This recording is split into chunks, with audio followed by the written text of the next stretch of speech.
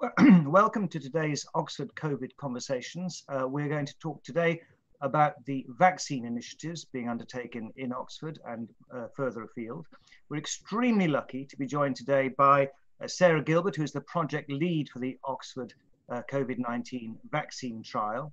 And Sarah works at the Jenner Institute, which for 20 years and more has been specializing in vaccine development, particularly in the field of global health. And Sarah particularly has taken an interest in the area of emerging infections. Of course, COVID-19 is the latest of a series of emerging infections, which is having enormous impact worldwide. So it's incredibly helpful that she's come here to talk to us about it today, and I know she's very busy. During the conversation, she will present an update of the design of the trial and previous work that led to them being in a position to be able to do the trial and what the impacts of the trial might be. But I would like to remind you that she won't be able to talk about the emerging data coming from the trial, because that's clearly locked down until the trial is able to report, which should be in quite a small number of weeks from now. So she'll not be able, I'm afraid, to answer your questions about whether the vaccine is working yet, because none of us at this point knows. Please bear with us if we have difficulties in the continuity of the stream, because many of us are working from home or elsewhere at the moment, and so there may be some interruptions to your service. So with that, if I might turn to Sarah. Welcome, Sarah. Thank you very much for giving your time this afternoon. Please tell us what has been the single biggest challenge in getting the Oxford trial rolling as fast as you've been able to do it. Well, I think the biggest challenge for me initially was raising the funding to do it, because all this work needs money, and we had a little bit of money and the project grew, and then we needed more money and more money. And we have now been successful in getting funding, and we now have a commercial partner. And so that's no longer the main concern. I think the concern at the moment is that we are doing a lot of vaccine development work, which we're very familiar with in Oxford, and we've done all of this before, but we're doing it in a much shorter timescale than we normally would. So rather than being able to deal with one part of the project and review it and then consider moving on to the next, it's actually doing everything in parallel and moving from planning phase 3 trials back to talking about manufacturing all in the same day. So there's a lot of things going on. As I said, none of it is particularly new to us. We're just not used to doing it all at the same time. Amazing work. Well, thank you, sir. We look forward to hearing your presentation. Thank you. So I'll share my slides now.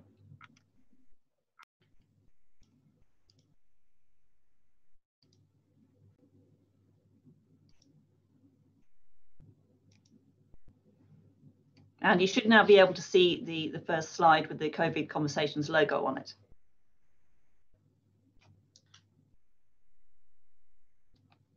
So I'm going to talk to you today about the preclinical and clinical development of ChAdOx1 nCoV-19. So ChAdOx1 being the viral vector that we use to make this vaccine, the so-called platform technology, and I'll explain how that works. nCoV-19 being the novel coronavirus 19, now known as SARS-CoV-2, but it didn't have that name when we started this project, and of course causes the disease now known as COVID-19. And this is a collaboration between multiple groups within Oxford. I'm based in the Jenner Institute, which is part of the Department of Medicine. And we're working very closely on this project with the Oxford Vaccine Group, which is part of the Department of Paediatrics. And we often collaborate, but this is the first time I think we've worked together on such a large scale, forming the COVID-19 Oxford Vaccine Trial Group to deliver this project. So I'm going to tell you a little bit about the technology that we're using, ChAdOx1. So it's a non-replicating simian adenoviral vector vaccine. And let me explain what all the parts of that description mean. It's an adenovirus. Adenoviruses are viruses that cause mild illnesses in humans, upper respiratory tract infections, sometimes gastrointestinal infections, short-lived. We don't usually need to vaccinate people against adenovirus infections. They're one of the causes of a common cold. They're not very serious infections, but they are viruses that can infect human cells. And we can make use of that property and use it to make a vaccine.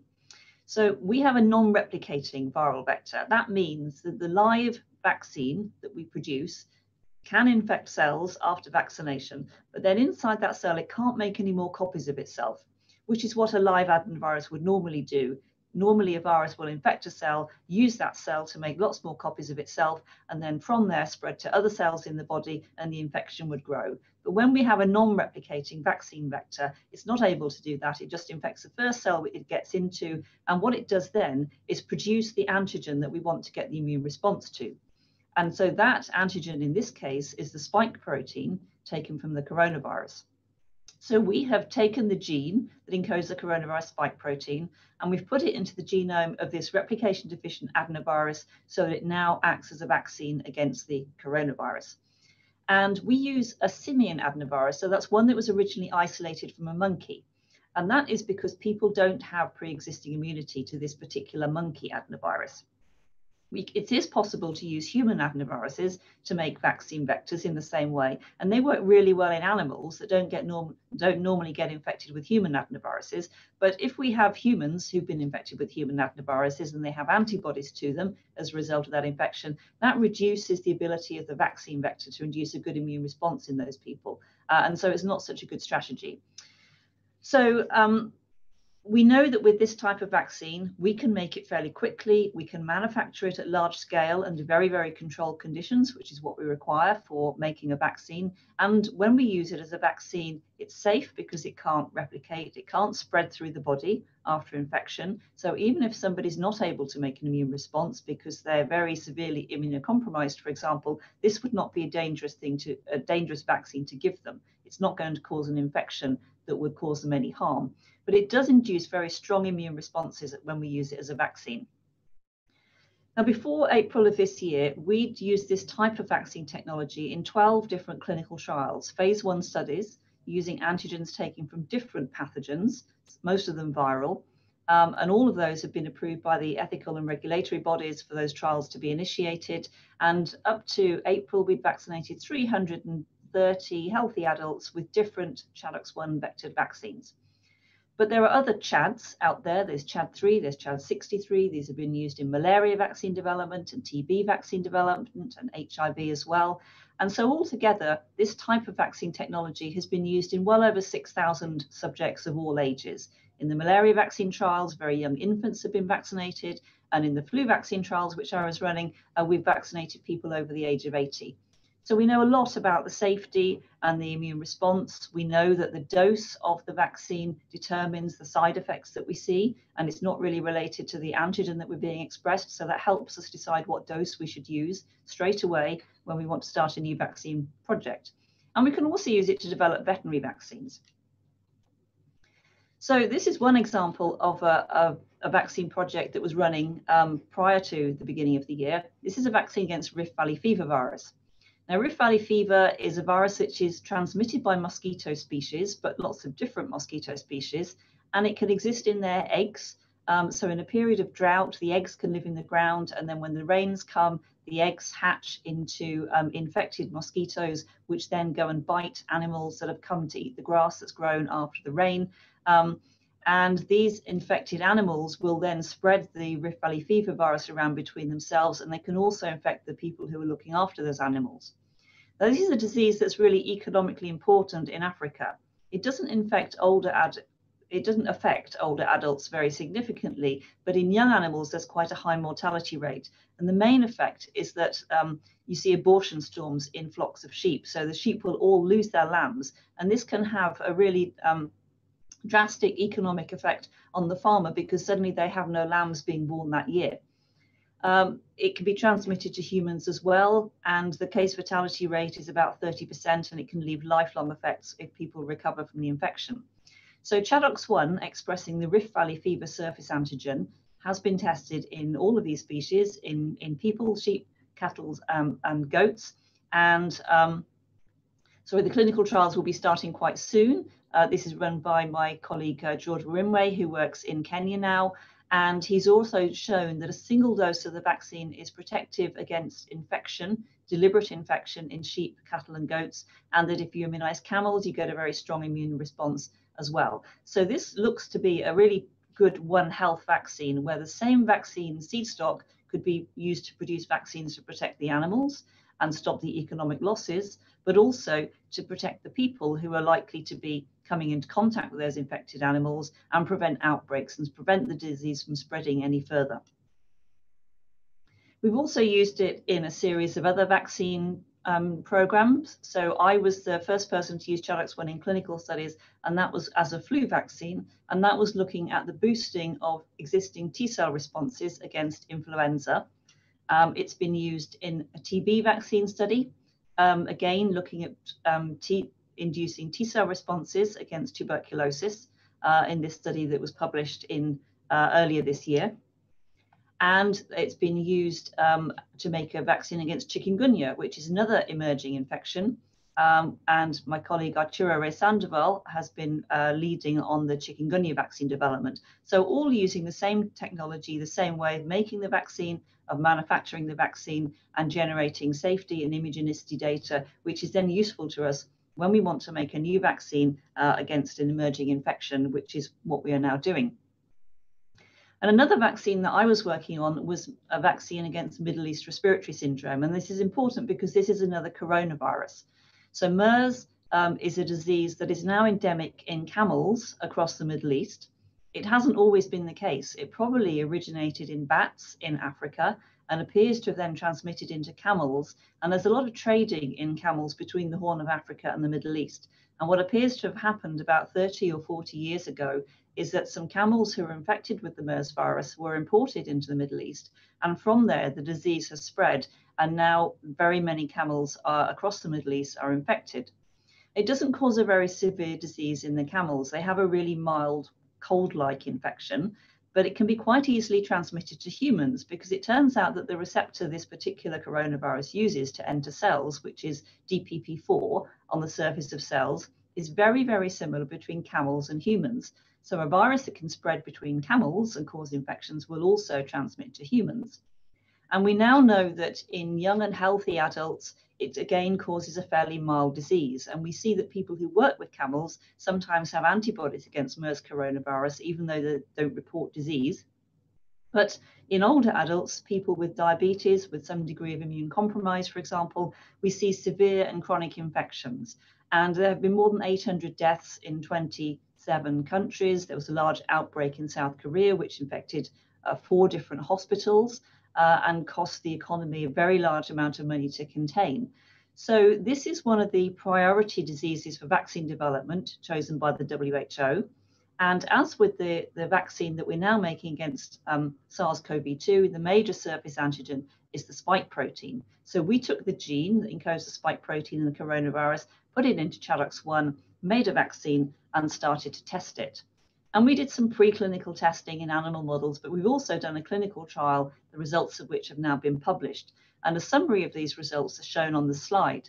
So at the top, we're looking at the antibody responses against the MERS coronavirus at different times after vaccination. And one thing that's interesting is that even before vaccination, there were 4 people in this study who had some low-level responses which cross-reacted with the MERS spike protein. And this is probably because there were 4 other human coronaviruses that regularly circulate and infect people and cause a cold-like illness, sometimes more severe in older people, but generally not diagnosed as any particular type of viral infection. And some of those coronavirus sequences are quite similar to MERS, and so that's why we have these low-level cross-reactive responses. The majority of people don't have them, though. And when we vaccinate them with the Charax-1 MERS vaccine, we see an increase in the antibody responses, which peaks 4 weeks after vaccination and then begins to decline a little bit, but is still maintained at above the level it was pre-vaccination a year after these people have been vaccinated. And we can look at the T-cell responses as well. And again, there are some low-level responses before we vaccinate. T-cell responses tend to peak 14 days after vaccination. It's earlier than the antibody responses, and then they decline as well. But then they reach this plateau level and they're maintained at that level until the point where we ended the study a year after vaccination. So this is important in thinking about vaccination against SARS-CoV-2, because we know that with the coronavirus spike protein in Charax-1, we can induce antibody responses, we can induce T-cell responses, and they're well maintained. And we also get neutralizing antibody responses. So these are antibodies that can bind the live virus and prevent it from entering a cell. And in this study, we looked at 3 different dose levels of the Challux-1 MERS vaccine, and we found that with the higher dose, more of the people produced neutralizing antibodies. And that was key in defining what we were going to do in the new SARS-CoV-2 coronavirus vaccine trial, because we decided we would go ahead straight away just with the high dose instead of spending time testing different dose levels. We already know that the vaccine is safe to use at all 3 doses, but we get the strongest immune responses when we give the highest of the doses that we tested in this study. So for the coronavirus trial, we're not testing multiple doses initially, although we are going to go on to look at a number of different doses during the course of the clinical trials.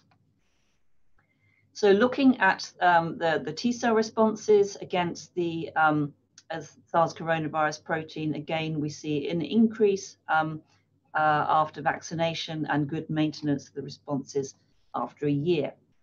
But when we started to think about the new vaccine, the need to make a vaccine against SARS-CoV-2, one of the problems that people brought up, or one of the potential problems, is the potential immunopathology, which was seen in early vaccine development against the original SARS virus.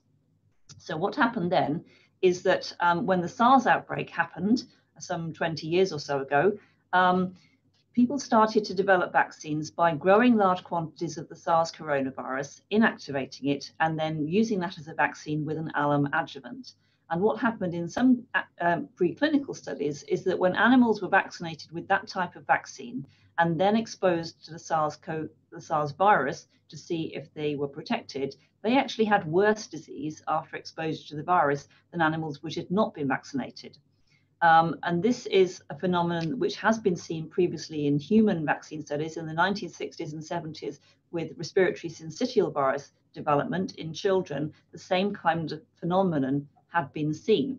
So it's a great concern that if you're going to make a vaccine that actually makes the disease worse, you need to understand why that's happening, and you need to understand that if you're going to make a successful vaccine, you have to have something that does something that works in a very different way. So we need to understand the immune response that causes immunopathology.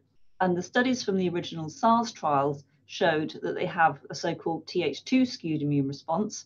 They had infiltration of their lungs of a particular type of cell called eosinophils. And there was also antibody-dependent enhancement of infection. And this means that when there are low levels of antibodies present after the vaccination, these bound to the SARS virus and actually assisted the virus in getting inside cells and made the infection worse. And so this is the type of thing that we don't want to see when we're developing a vaccine against SARS-CoV-2. And so what we need to look for in the early studies, in the preclinical studies, is firstly the induction of neutralizing antibodies. These are the antibodies that bind to the virus and prevent it infecting cells, rather than assisting it in infecting the cells. We want to look for a Th1 type response rather than a Th2 response. And we want to see if in the preclinical studies there is any evidence of enhanced disease after vaccination and challenge. And we assess that by looking at the clinical scores of the animals. So how well are they after they've been vaccinated and then challenged? We measure the virus titers in the lungs, looking at radiographic study of the lungs of infected animals to ensure that they are not more affected in the vaccinated animals. And we look for histopathology following the end of the study. So that's taking individual tissues from the lung and staining them to look for presence of the virus, to look for infiltration of eosinophils or any other types of immune cells, and generally making sure that the picture we're seeing is a vaccine-mediated protection and not vaccine-mediated enhanced disease. So the preclinical studies that we need to do before the vaccine trial are really important, not really for looking at how well the vaccine works. What they're all about is looking at, is this a safe type of vaccine to use? Is this giving us the right type of immune response and not the wrong type of immune response? So we started to do some studies much earlier on in the year. And the first part of this was to immunize some mice and look at the antibody induction. So remember that we want to see neutralizing antibodies induced because that didn't happen in the wrong type of vaccine. And that's shown here. So when we immunize different strains of mice, either the inbred mice or the outbred mice, we can measure antibodies that bind the first part of the S protein, the spike, or the second part of the spike protein, but we also see neutralizing antibodies are induced in both strains of mice. So this is the first indication that we are definitely getting the right kind of immune response. And I said that we needed a response that was Th1 rather than Th2, and you can assess that by looking at the different cytokines that are produced by the immune cells after vaccination. And here we are seeing interferon gamma, TNF alpha, and this is indicative of a Th1 response. So again, all indication is that it's the right type of immune response and not the one that makes the disease worse. But we can't test a vaccine challenge in mice. They're not susceptible to the virus. So we have to do that in non-human primates. And this was done in a collaboration with NIH at the Rocky Mountain Labs in Montana. And again, they look for induction of antibodies after vaccination. And so the control group in the blue squares here have no antibodies, but the red circles, which have received the vaccine, develop antibodies after vaccination that you can measure in an ELISA assay. And also they develop neutralizing antibodies again that we can measure in the virus neutralization assay. So again, the right type of immune response. And we're seeing T cells induced, which is again the right type of immune response. And these animals were then exposed to a really high dose of SARS-CoV-2 in a challenge method, which involves dropping virus inoculum directly down the trachea, so it infects the lungs directly. They also get virus put into their nose, the mouth, and the eyes. So this is a very high dose challenge, and it's looking for any evidence that we are seeing enhancement of disease after the vaccination has taken place. And fortunately, the result was that there is definitely no enhancement of disease, and we are seeing a reduction in the virus in the lungs rather than an increase. So looking at the clinical scores from the animals, this is how they behave, how well they move, how much food they're eating, and so on. We're seeing that in the control group, the blue bars, we see higher clinical scores on every day than we do with the red bars. Now, in this study where we're doing lavage of the lungs 3 times during the study, and the animals were anesthetized prior to being given the viral infection, some of these study procedures will result in clinical scores, which we're counting here. So it's not all due to the virus infection, but the same procedures are used in all the animals. And we're seeing that the red bars here, the vaccinated animals, are certainly suffering less than the blue bars, the control vaccinated animals. And in fact, all of this is indicating quite mild disease. These scores are low in any case, and the monkeys who are being vaccinated and then infected don't suffer very severe disease, but we're reducing the clinical scores by the use of the vaccine. And then looking in the lavage fluid, so if you wash out the lungs and look for evidence of virus replication in the lungs on day 3, 5, and 7 after introducing the virus challenge, we can see there's a small amount of RNA, viral RNA, in one of the vaccinated monkeys out of the group of 6, but much higher titers in the control animals. And in fact, when we look with a different assay, which measures live virus, evidence of viral replication rather than the whole RNA, which could be indicating dead virus, which was a carryover from the challenge, when we look for evidence of viral replication, we see no viral replication in the lungs of any of the vaccinated animals. So despite putting a large amount of virus directly into their lungs, 3 days later, none of that virus has caused an infection and been able to replicate. However, what we don't see is any difference in the amount of virus that's in their nose. So these were infected in the nose and the mouth and the eye, as well as the lungs. And if we measure the virus from nose swabs on the 3rd day after introducing the virus, we can see that we definitely do have virus replicating there in both the vaccinated and the non-vaccinated animals, but actually in all of them by day 7 after challenge, this is finished. So although there's a short-lived viral infection in the upper respiratory tract after this very high dose exposure, it's all over by day 7, and there's no continued shedding of the virus from the nose here. Looking at the lung tissues, we can see very little evidence of viral replication in any of the lung tissues. I think there's just one monkey that had it in 2 parts of the lung, and the remainder were completely clear. So despite this very high dose challenge which is designed to look at the safety, we're able to see that the vaccine is having an effective response at protecting the lower respiratory tract. It's preventing infection in the lungs. It's preventing pneumonia.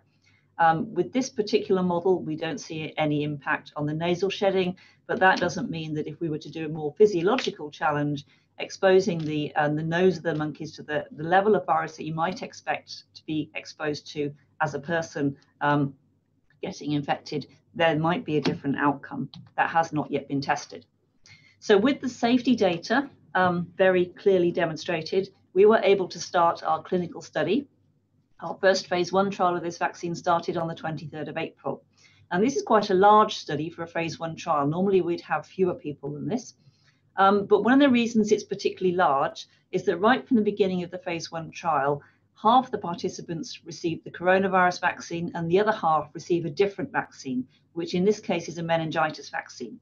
And this is because we are going to be following these subjects and looking not only at the safety of the vaccine and the ability to induce immune responses, we're also looking to see if the vaccine protects them. And in order to do that, we need a control group who haven't had the vaccine, but they have had another vaccine, so they don't know which vaccine they've had. And all of the subjects in this trial and in the subsequent trials will be asked that if they have symptoms of coronavirus infection, they come and get a PCR test so we can very quickly diagnose them. And that will happen over time. And as we vaccinate more people in the later studies, they will all come to be diagnosed if they have any symptoms of coronavirus, and we will gradually accumulate numbers of cases. And when the numbers of cases have become large enough to indicate that there might be enough to find out if the vaccine's working, then the statisticians will have a look at the data and they'll find out if the infections were in the meningitis group or also in the ChAdOx1 nCoV-19 group. And obviously we hope that all the infections are going to turn out to be in the meningitis group, but we have to wait until the answer when we have enough data to find out what's going on in this study. Now, most of the people in this study only receive 1 dose of the vaccine, which is what we did in the first MERS trial that we did, but a small number will receive 2 doses 4 weeks apart. And that's because we don't know how strong the immune response needs to be to protect anybody against coronavirus. We know that when we gave the MERS vaccine as a single dose, we saw good antibody responses and good T-cell responses, but we don't know if those responses are enough, or they may be more than we need. We don't know that either. So in order to look at the possibility of inducing higher immune responses, a small number of people will receive 2 doses of the vaccine, and we'll look at what that does for their immune response. We'd expect to see a higher immune response after 2 doses. So we started that study at the end of April, and a month later, we were able to start the next phase of the study, which in fact 2 next phases, a phase 2 and a phase 3 trial. So what phase 2 means is that we're expanding the age range of the people that we're including in these studies. So the first trial was in adults aged between 18 and 55. But clearly, we want to be able to know how well the vaccine works in older people, because most of the fatalities and most of the severe disease is in people over the age of 70. So we don't want a vaccine that's only tested in young and healthy people. But that's where we always start with vaccine trials. So having spent the first 4 weeks immunizing the people under the age of 55, we were then able to move on to another group of people aged between 56 and 69 who also receive a single dose of the vaccine, followed by another group which is aged over 70, and these vaccinations have recently started. And so we will be able to look at the immune response in these different age groups, because what normally happens with vaccines is that the older you get, the less strong an immune response you make to any given vaccine. This is a particular problem with flu vaccines. And so there are some flu vaccines which are given at higher doses to older people to try to counter this problem. And there are some flu vaccines which have an adjuvant added. So we are starting to assess this in parallel with looking at the efficacy of the vaccine in all of these age groups. And it may be that if we find an immune response that's good enough in younger people to protect them, we might have to give the older people either a higher dose or a second dose to achieve the same level of immune response. So that's the kind of thing that we're looking for. And later on in the year, we will also look at testing the vaccine in some children as well to find out the right dose to use in children. But we won't do this until we've got a lot of safety data coming from the adults that are being included in the study. And then the other phase of the study that started is a phase 3 trial. So this involves immunizing a large number of people, and we're aiming for 10,000 people in total in this study, half of them have the coronavirus vaccine and half of them have meningitis. And these were the ones with the larger numbers. And we're prioritizing healthcare workers here, people who are more likely to be exposed to coronavirus infection. And from this group, we hope to be able to see the vaccine working. But that's going to depend on how much virus transmission there is. And obviously, since we went into lockdown in March, the amount of virus transmission has reduced quite significantly, and that's a really great thing for the population as a whole. But it unfortunately gives us a problem with testing vaccine efficacy. But if nobody is getting infected, we can't tell if the vaccine's working. So for that reason, we're also starting to work with clinical trial units in other countries, and Brazil has now announced a trial that they're going to be running. There's a lot of virus transmission in Brazil at the moment, and with that trial running and potentially some other countries joining in as well, we hope to have a better opportunity to assess vaccine efficacy as well as safety and immunogenicity. But it's still not possible to say when we're going to know if this vaccine works, because it all depends on having enough people in the trials becoming infected before we can say if it's working or not. So it's dependent on the virus transmission in the countries where we're doing the clinical trials. And I know everybody wants to know when that's going to be. And William said that we were going to have some data in about a month to publish. That won't be on the vaccine efficacy. That will be on the safety, the reactogenicity, or how the vaccine affects people that it's given to, and what the immune responses look like in the first people in the phase 1 study. And we're all waiting to see how long it takes to get the infections in the control group that we need to know if the vaccine's working. And I'd love to be able to tell you the answer, but none of us have any control over that. So we now have licensed the vaccine to AstraZeneca for further development. And they are going to help us accelerate the development and production, particularly the large-scale production of this vaccine, so that it can be supplied to the world. And they now have commitments to make 2 billion doses of the vaccine using manufacturers in different countries. They're not going to take any profit during the pandemic. They are going to supply the ongoing clinical trials. They will support the clinical trials that we will now be working on in Brazil and potentially in other countries as well. And then AstraZeneca will take over with a further phase 3 trial to be run in the US slightly later in the year. And they will be responsible for the large scale manufacturing of the vaccine, which has already been started up, even though we don't know if the vaccine works yet, because we don't want to be in a position later in the year where we discover that the vaccine does work, but we don't have any of it to be able to use to immunize people. So that manufacturing is proceeding at risk, even though we don't know if we have an effective vaccine yet, so that we hope to be able to ready to deploy the vaccine once we have the efficacy result. And I'd just like to finish by acknowledging the many, many types of people who've been important in getting this work started and running and continuing. And there are far, far too many people to give individuals names, so I'm not going to even attempt to do that. I've just put on this slide the sorts of people that have been working with us on the manufacturing, on the project management of the clinical trials, of delivering the clinical trials, of looking at the immunology of the clinical trials, helping us with the preclinical immunology so that we could get the safety data we needed to start the trials. And most importantly, of course, the clinical trial volunteers who have come forward and volunteered to take part in this study. And we're very grateful for their role in all of this. So I'll finish there and I'll take any questions, which I think William's going to coordinate. Thank you very much, Sarah. That was an incredibly impressive tour de force, and of course you've provoked vast numbers of questions that I'm going to try and shepherd into some logical sequence for you. I think one thing that just strikes me is the speed with which you've managed to get to where you are now, with several different preclinical animal models and the phase 1 trial going since the end of April, and the phase 2 and 3 already starting up. Yeah. Is that a record? I think it probably is. To go from identifying a virus to being in a phase 3 trial, I think that must be a record.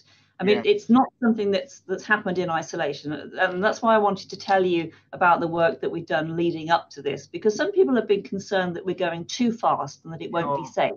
But what you need to understand is that what we're doing now is building on years of work. We've used this type of vaccine technology, as I said, in many clinical trials. The most closely related is the MERS corona vaccine, clinical trial. So we know how to make the vaccine, we know the safety of the vaccine, we know what we expect to see in terms of the immune responses. So all of that groundwork has meant that we've been able to go quickly. And I've also been working with my colleagues to think about how you assess these new vaccines. What preclinical studies do you need to do before you can start your clinical trials? What questions are the regulators going to ask, so we can be ready to address those, so that we don't have to go away and do 2 months further work before we're given permission to start the trials. So it's not something that's happened on its own. It builds on a very large body of work which has happened previously. Oh, it's very impressive. Now, in spite of all that, there are quite understandable a lot of questions coming about the tempo of everything. So I'm going to take the tempo ones first of all, if you like. So just break it down a little bit. So the phase 1 results, you've got a reasonable idea of when those are going to be coming out. Can you just remind us that's essentially the safety side of things with a little bit of Phase 1 is safety, vaccine reactogenicity. Do people have a sore arm after infection? Do they have a fever? Those kind of things. And as I said, we've used this technology a lot before, and we know what we expect to see. But also in the phase 1 trial, we're looking for immunogenicity. We're measuring immune responses right from the beginning. And the first data that we will be able to share, probably in about a month from now, will be on the safety and the immunogenicity in the phase 1 trial. Although all of the subjects in the phase 1 trial are also part of the efficacy testing process, but we won't have any data on efficacy from the phase 1 trial. They will combine with the phase 2 and the phase 3 trial participants. We will continue to follow all of them, but the first result will be on the safety and the immune responses. That's very, very clear. So then people are asking about when will we know about the phase 2 and 3. I know you've answered this, but just to clarify the conditions which need to be satisfied before you can report, and that'll give people an idea of the time. So in all of the trials, the phase 1, the phase 2, the phase 3, half of the participants get the coronavirus vaccine and half of them get a meningitis vaccine, and they don't know which. And they do whatever they normally do. And in the phase 2 and the phase 3, most of them are hospital workers, healthcare workers, and those jobs do involve being exposed to coronavirus potentially as people go about their work. And what we need is to have a diagnosis, so PCR positive diagnosis of coronavirus infection in sufficient numbers of people who are enrolled in the trial to then break the code and see which vaccine they had. And if we see that half of them got coronavirus and half of them got meningitis vaccine, then it didn't give them any protection. But if they're all in the meningitis vaccine group and none of them in the coronavirus vaccine group, then we've got a highly effective virus. And what will actually happen is probably going to be somewhere in between those two extremes, because these things usually work that way. And it's a question of how far, have we got very few cases in the coronavirus group and almost all of them in meningitis. And the statisticians say that we need about 30 people to be infected before they're happy to go and have a look at the data and tell us what the answer is. And of course, the case numbers are dropping off so fast now that it's really a challenge, isn't it? Yes, transmission is very low in the UK now, so it may take some considerable time to get there, which is why it's important to start trials in other countries. The Brazil one, fantastic, absolutely. Yes. Very, very so there's a very good clinical trial unit that can do really high quality research, but also in a country with high transmission. So that gives us a better opportunity. Yeah, that's great. There were some questions about that, which is actually quite an interesting sort of industrial question about how you go about scaling up the production of clinical quality material and to actually roll out. Let's say it all works. How long would it take to? Let's say the phase 3 you get a tick. How long would it then take to generate enough doses to be actually rolling it out into the public health systems? So the aim from AstraZeneca is to have 30 million doses manufactured, I believe by September. I'm trying to remember their figures, and then more than that by the end of the year. So that work's happening now. So obviously we have the vaccine manufactured for our clinical studies, but we're now working with a consortium of manufacturers who can work at much larger scale. And the first GMP quality run at 200 litres has happened now. So that is underway. Obviously, it takes some time for all of the manufacturers to get everything up and running and test the processes and start to manufacture, but that's beginning to happen now. Amazing. So between now and September, the aim is to get 30 million doses ready to go, but to keep going, that's certainly not where it's going to finish. No. Working with other manufacturers in other countries as well.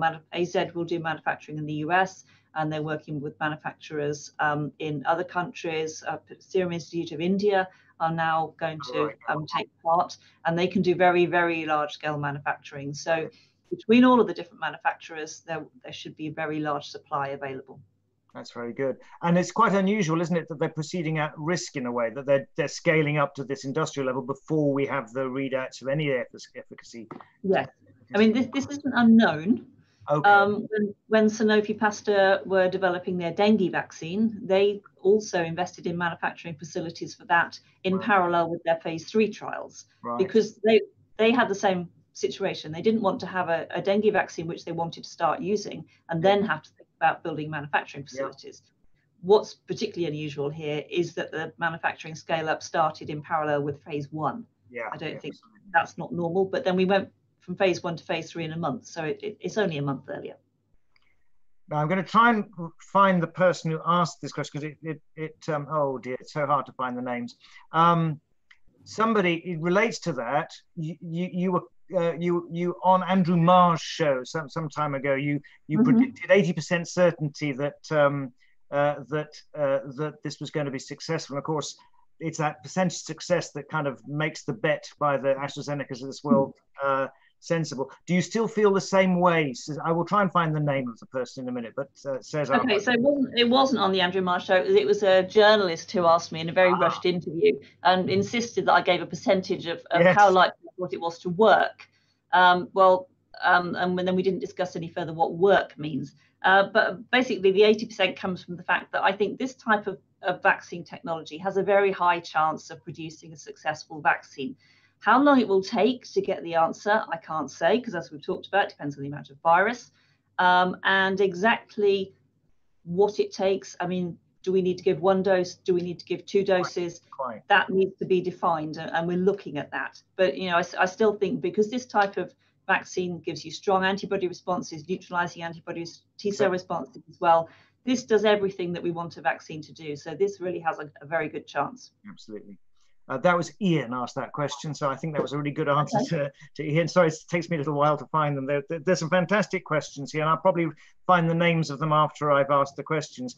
There have been several people asking really interesting questions about recruitment to trial and the population will eventually use the vaccine in. So one person was asking about, what about people that have underlying autoimmune conditions? And another one asked about, what about people that have, for example, thymectomy or something like that? Are these sorts of vaccines appropriate or suitable for those, or do we already know anything about Yes, they are, because although it's live, it's replication deficient. It can't spread in the body, so it's a safe type of vaccine to use.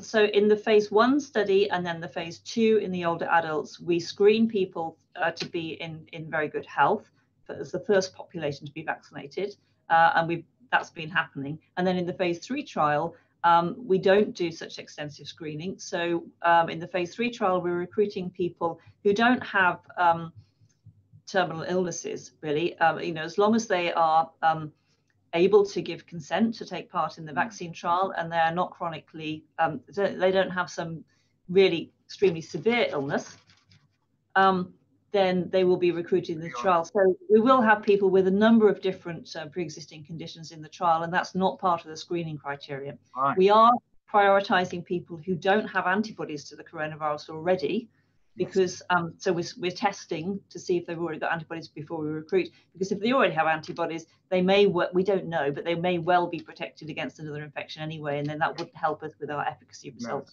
No, absolutely. That was Vicky that asked that question. Then Gibby asks an interesting question, because the same vector, the Chowdox vector, can be used for a variety of things like the like the flu and so on. What would be the impact if you've already been immunized with a vaccine with this backbone? Is it going to stop you being able to be immunized with this the new content because of the backbone being the same? No, because remember that, again, the virus doesn't make more copies of itself. It doesn't replicate after we've used it as a vaccine vector. So if you've had an adenovirus infection giving you a cold, that adenovirus has made lots of copies of itself. It's spread through the body, and your immune system has to make antibodies to defeat it and stop the infection. But that's not the case with our viral vector. We just give it, and you have the first cell that gets infected is the last cell that gets infected, and you don't have it spreading. So we've measured anti-vector antibodies in people who've had the vaccine, and we've looked at the impact of that in preclinical studies of giving a second dose of the vaccine. And we see that we get a very strong immune response to the second dose of the vaccine, even though there are anti-vector antibodies, because they're not present at very high levels. So, you know, I wouldn't recommend using Chalox-1 for every single vaccine that because it would gradually build up, wouldn't it? Yeah, because over, you know, if you had 5 vaccinations in a year, you might be building up your immunity. But given that we tend to vaccinate at, you know, quite long intervals for different vaccines, I don't see it's likely to be a problem. No, that's great, and a good reason for using the non-replication competent vector, isn't it? Now, a couple of questions. The sort of final sorts of ones are ones I think are quite interesting. One is about antigenic variation. So to what extent? Because obviously with flu, you're chasing a virus that's constantly changing antigenically. Is that a significant challenge, do you see, for vaccines against this new coronavirus? No, it really doesn't seem to be. So with MERS coronavirus, it's been around for quite a number of years now, and it exists in different species and in different countries. And when we did our MERS vaccine trial, we actually looked at the ability of the antibodies produced by our vaccine to neutralize viruses from different species, different countries, different years, and it worked very well against all of them, because actually there isn't very much genetic variation. So the people who, like the epidemiologists who want to track the course of a virus through a population, talk about the mutations accumulating and being able to see where they go. But they're really very small number of mutations. Tiny, aren't they? And they don't appear to affect the ability of antibodies to bind or T cells to respond to them. So this might be different. This coronavirus is spreading around the world and infecting large numbers of people. So over time, we might see more genetic variation, but it's certainly not something that we see with the other ones. Yeah, I mean, in fact, in some ways, it's an ideal target for your approach, isn't it? Then Fiona and Peter asked different versions of the same question, which is about how long the immunity lasts. And I did notice in your graph on the MERS, there's a slight tail off, isn't there, after a year or something like that of neutralizing antibody. Is that the right interpretation? There's a decline from the peak of the response, and by about 8 weeks to 6 months after vaccination, it's less than it was, but then it stays at that same level out to a year. So having, you know, get a very strong response straight after vaccination, that drops off a bit, but then it seems to carry on at the same level. And in other trials that we've done, we've seen that going on for several years. So we'll have to wait and see. We'll be having lots of people vaccinated and hopefully be able to follow them, some of them quite long term, to get the answer. But I mean, we expect that it will last for a good couple of years. And it may last better than immunity that you get from natural infection, because coronaviruses don't seem to leave very much immune memory behind. We know that people get repeatedly reinfected with the other human coronaviruses. I think it's really interesting to look at the mechanism for that, which is not something we've been able to do yet. And it may be something that's not the same when you use these viral vectors. So that's another research question. That really is interesting. Actually, Peter has a sort of follow-up on that about revaccination, the prime boost. I suppose that's the logic behind your double dose small arm of the trial, isn't it? Whether if you need to come back after a year or two, whether you get a nice anamnestic type response or something. Yeah, so we don't know if we need 1 dose or 2. We think 1 dose is probably going to be good enough, but we're just getting the information about what can you achieve with 2. And we know from the flu vaccine trials that I did, it doesn't really matter what the gap between those 2 doses is. You get pretty much the same boosting effect if you give it 8 weeks or a year. You can come back a year later and it still boosts very well. Well, Sarah, that's a fantastic roundup of the research, and can I thank you on behalf of the enormous audience we've got today for that really lucid account and being able to answer those questions so clearly. Thank you very much. And as Sarah said at the beginning of her talk, there's and as you'll have noticed, you've been following these COVID conversations, a very wide range of researchers in Oxford working on antiviral drugs, as well as vaccines, as well as immune response and so on.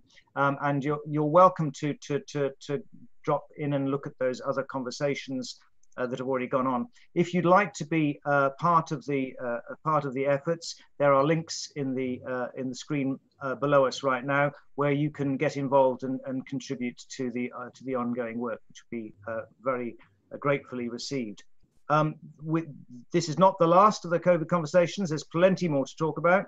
Next week we have a session on mental health in the coronavirus pandemic. I hope you have time to tune in then. And until then, thank you very much for watching, and goodbye.